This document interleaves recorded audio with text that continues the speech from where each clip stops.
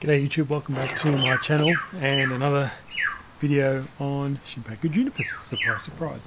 I think you're now starting to know this is one of probably my ultimate trees that I love to work with, just because they're really easy to grow and easy to air layer and very easy to maintain and make it look into great little trees. I have another here air layer that I've taken. This one was one of the ones that I twisted and bent, and I just want to show you what it's looking like now. So I've twisted this one, bent it really well on a stock plant, and then I air laid it off. Now I just want to come in and show you how it's progressed and what it looks like at the moment. This has got two quite interesting little trunks. Now I'll try and bring into the camera without losing focus. So there's a little trunk in here that goes that way, and there's a nice little trunk in here that twists and turns and bends around. So hope you guys can see that. Let me just check in the camera while I'm holding this. Yeah, you can see how cool that is. Now I don't want to lose that interest, so I need to look at this top half now is going straight again. So I need to maybe get some more bends in it, or actually have a look at the tree in a bit more detail. So I might need another pot. This pot's kind of breaking, so I just want to take this out of its pot just temporarily, just to see if I can scrape away some of the top soil. So no problems with roots. You can see that how healthy that is. Really vigorous and strong. I just want to clear some of the top half just to see what it looks like.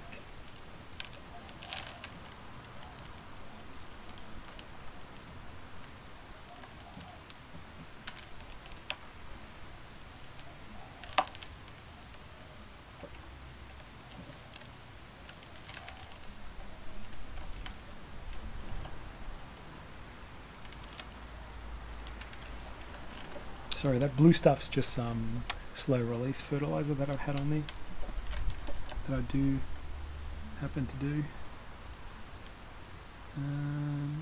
Of course, no surprise, what's happened is this one was in the ground. It's actually ground layered. Oh well, there you go, no surprise there. So it's actually, I think I can feel some roots in there, so this part has actually ground layered. So that might not be too bad, because this is more of an interesting tree than this. This is quite straight, so I might actually, you never know, I might just cut that off and grow that. I might cut off this section here and just grow that as another tree. It's air layered itself off, sorry, ground layered. That's so the branch was buried, probably by accident by me, and it's just grown roots from that spot. So, and it's a nice little twin trunk there. So let's have I can have a quick look at that. I need to get my other tools. Just give me a sec while I find it.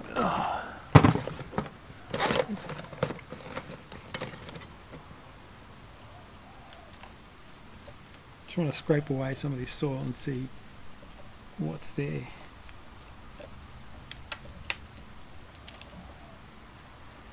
Yeah, they're quite heavy. It's quite interesting. Ooh, that's pretty cool. So maybe I'll maybe I can just tease these out, and I'll come back and show you where it's at, and I'll show you what the result is. So I can still repot it this time of year, but I'm just trying to tease these roots out. I'm not going to really cut away anything, except if I want to remove that branch there and have a single tree. So let me come back, and I'll show you what the result looks like. Oops. Anyway, so I've cleaned it up. So what I found was I only found one small root on that tree. Now I could let that develop, however I don't want to cut that off and have that die on me. So I'm going to go with the 2-tree option. I'm going to keep both, and in the future, if I don't like that, I could air layer it anyway. So I hope you guys can see that. I'll come in. It's just the one root there. Oh, where's my hand? See that? That's just one root. Not for that whole tree.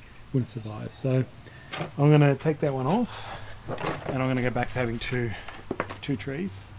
And then I'm going to plant it in such a way that it won't actually root again, so I won't ground layer. So, but what I'm going to do today also, my plan was to actually twist these up again and create some more interest, because this tree has a really nice bend and twist into them, and I want to do the rest with that. I want to do some more bending into that. And I haven't really done the roots. I've just combed that soil out, and my soil just drops away. So just going to go straight back in a pot, in a slightly larger one than before. Haven't touched the roots. Yeah, and I'm just going to put some heavy wire on it, my normal aluminium, and start to bend and twist it up.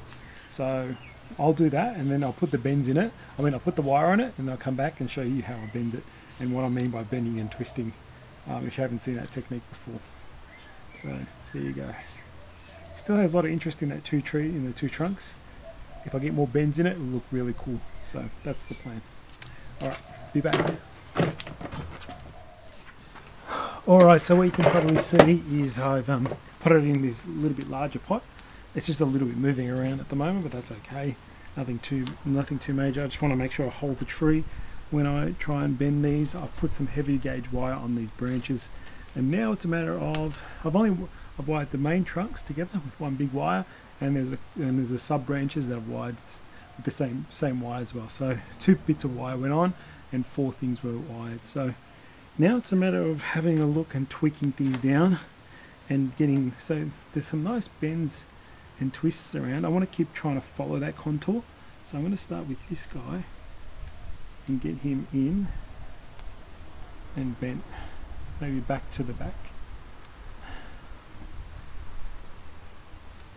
Always listening for any creaks and so on. So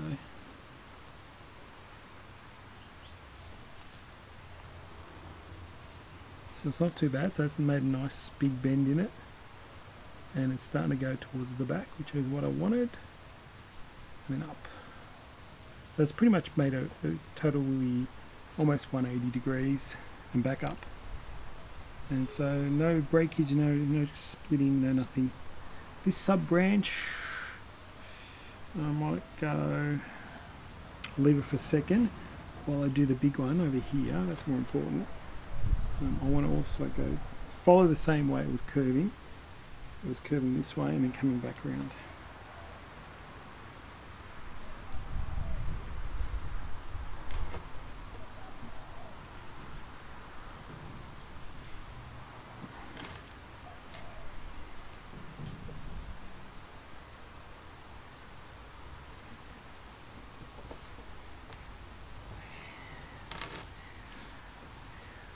Just going to wire this guy, just going to bend this guy out of the way a bit, because it's impacting my ability to twist better.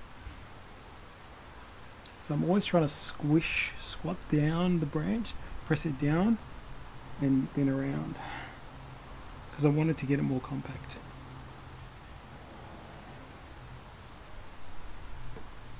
It's coming along quite easily actually, it's really nice. So that from about here now is down in here.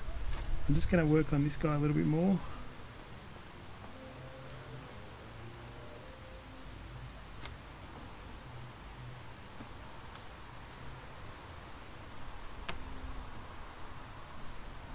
Okay, so I've left the leader going. Now it's a matter of, don't worry about the inside stuff, that doesn't matter. And now I'm just going to see what I can do. I'm just going to put some more bends into these little guys. And see, maybe they'll come up something in the future, or they could be just gins.